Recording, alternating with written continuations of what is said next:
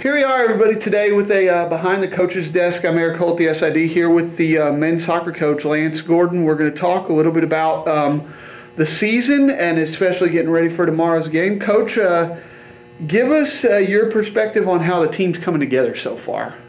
Like what I'm seeing, we're doing a bunch of, having such a big number come in as freshmen and then, or as transfers and freshmen, it's hard to really incorporate them into what we've been doing and stuff, so we have to tweak a little bit.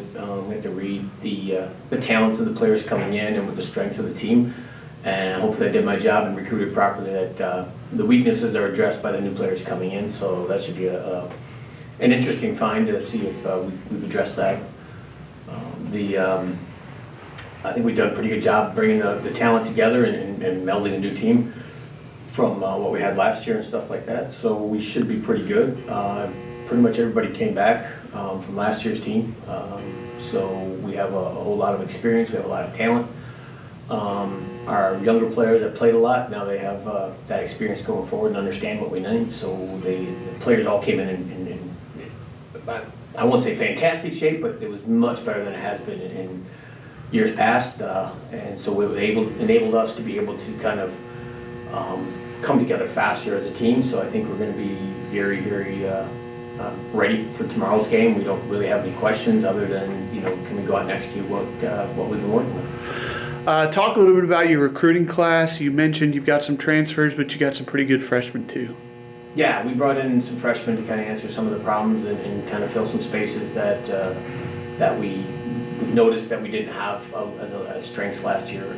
We have 3 deep at every position this year, so we're able to have fights and challenges in practice for everybody wanting to play, and so everybody's bringing their best game to practice, so we're seeing everything, and there's nothing, nobody can be assured that they're going to play or even start or even play in this game. They have to earn it every single week before every game, so it makes us better.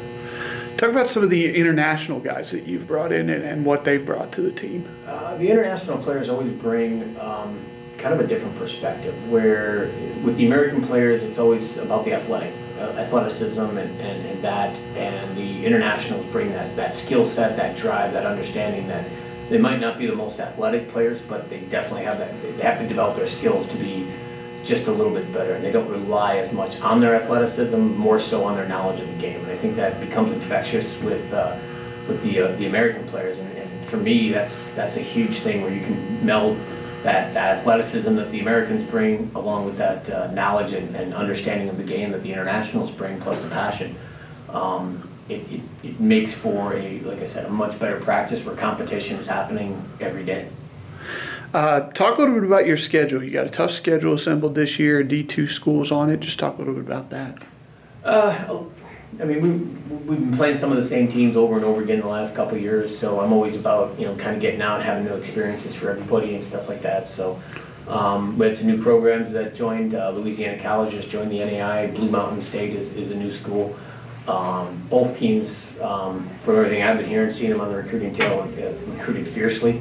So they're not going to be easy pushovers or anything like that. So I mean, they're going to be tough games, and playing D2 schools, playing the tougher schools in different conferences gives us a different look and a chance to see how other teams do it, and gives a chance to branch out just in case, and maybe put a little mark on it that we don't normally get to see.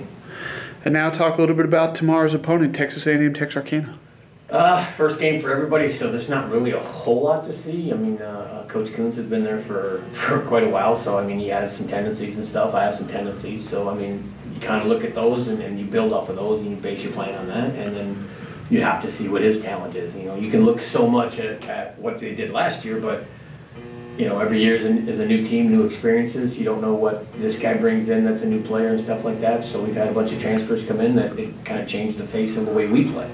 So we're going to be different, they're going to be different, so we kind of have to feel each other out. So it's really one of those ones where you go in without any knowledge. The first game is always the toughest because you have the most questions, and you want to see them get answered. You don't know if the team you played is answering the questions or just creating more questions for you, even if you win or lose. So you need a couple sample sizes of a few different games, or at least a couple halves, to kind of understand that, hey, we do this well, we don't do this well.